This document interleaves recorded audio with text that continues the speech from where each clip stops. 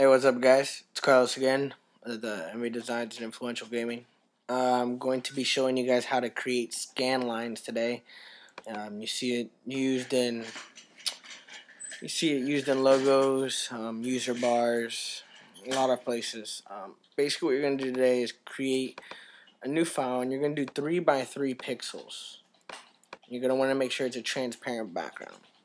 All right, create your document. What you're going to do is go ahead and you want to go ahead and use your zoom tool and go into about 3200,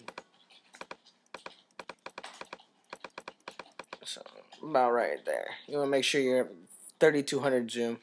What you're going to do is you want to get your pencil tool out. Go over here to your brush tool and click on your pencil. You want to make sure your color is black. Alright.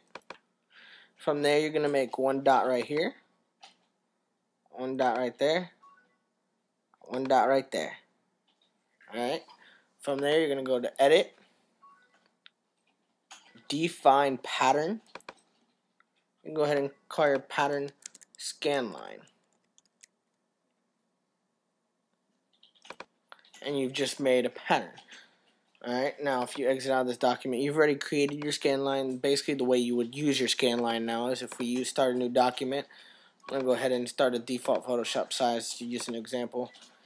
Let's say I start this background, make a new layer. I'll go ahead and make a white background so you guys can just see it. When you hit on transform properties, or your layer properties, your layer style, you can go hit pattern overlay, click on your pattern, click on your patterns, and you'll see right here, there's your scan lines. And you now have scan lines. It's simple as that, not very hard. So you can even change it to a darker one, turn it back on.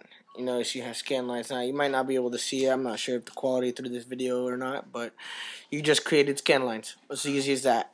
If you guys have any questions or anything, or want to see something else done, go ahead and leave me a message or just comment, rate, comment, subscribe.